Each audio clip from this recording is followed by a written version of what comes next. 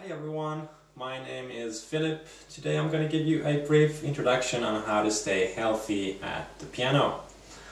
A lot of pianists do get injured from playing, and I'm just going to give you a few basic principles, a couple of things to keep in mind that's going to reduce the risk of getting injured. Injuries are caused by stressful movement. It turns out that some ways of moving your hands and arms while playing causes unnecessary stress on your tendons, muscles and other soft tissue. So important to know, I think, is what type of movement causes that extra unnecessary stress, and how to replace those movements with something that is more healthy and will reduce your risk of getting injured. Movements in piano playing aren't that different from other movements that you do in your everyday life. In fact, they're exactly the same.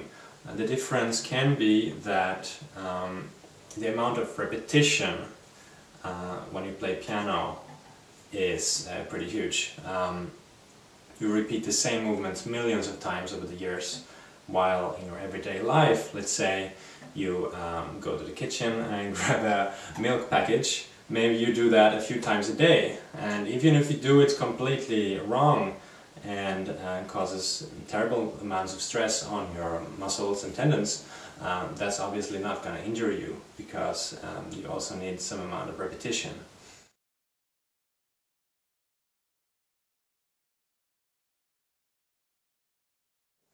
Number 1, co-contraction.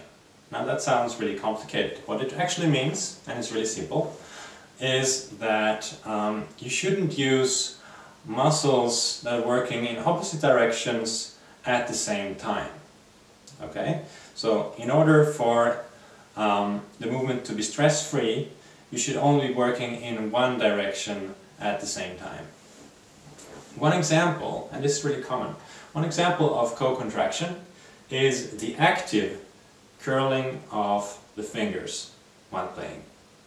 So note that I say active curling, because the fingers do have a natural curve.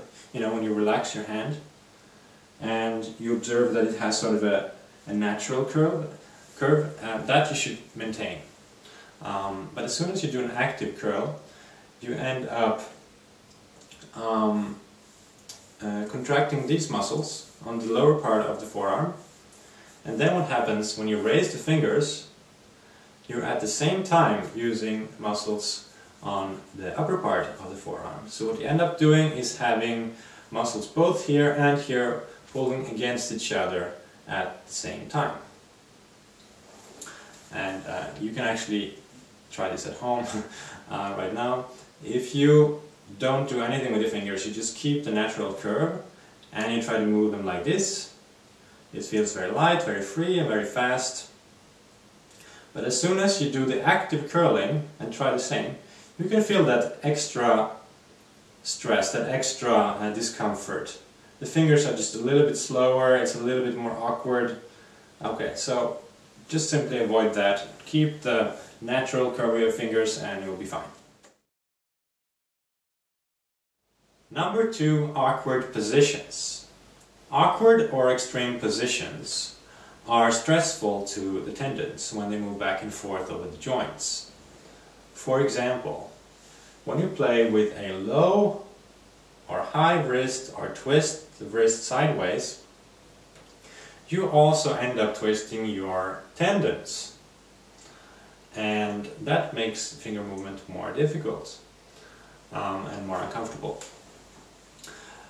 And it also makes you weaker. You actually have to use more force to get the same result. So what you want to be doing is keeping the wrist in a straight line with the forearm and never move far away from that position. You can move it a little bit up and down, tiny bit sideways, yeah, so try to avoid any awkward positions. Static muscular activity. There are two forms of muscular activity. One is dynamic, the other one is static. The one you want to be using is the dynamic one. What it means is that the muscle changes its length during using force. That helps the blood flow go through the muscle, and in the static one, the muscle remains the same length, and that prevents blood flow, making your muscles easily tired, and that could potentially lead to some kind of injury. The more force we use, the more stress we put on our muscles and tendons. Good news is that you don't need a lot of force when you play the piano, because the keys are really light to push down, about 50 grams.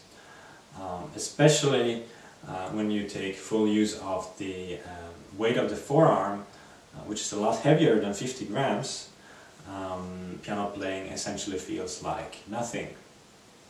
However, there are 3 very common reasons why pianists use too much effort. Number 1 is the isolation of fingers. If you try to push down one key with only the finger, that's going to feel quite heavy. And rather what you should do is connect that finger with the forearm and move them together as one unit. Then you get the full use of the forearm weight.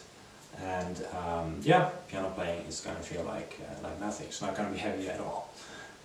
Number 2 is not taking full advantage of the bone structure. So you want to use your bones as much as you can rather than using muscular effort. So that's going to reduce the strain on your muscles and tendons. Number 3 is a misunderstanding of how the mechanics of the piano works, and I thought I would make a separate video on that, so I'll see you in the next video and I'll talk more about that. To sum it up, number 1, be aware of co-contraction. Don't use opposing muscles at the same time. Number 2, avoid awkward positions. Number 3, avoid static muscular activity. Number 4, don't use too much force. If you like this video and you want to learn more in the future, please subscribe to this channel. See you soon again.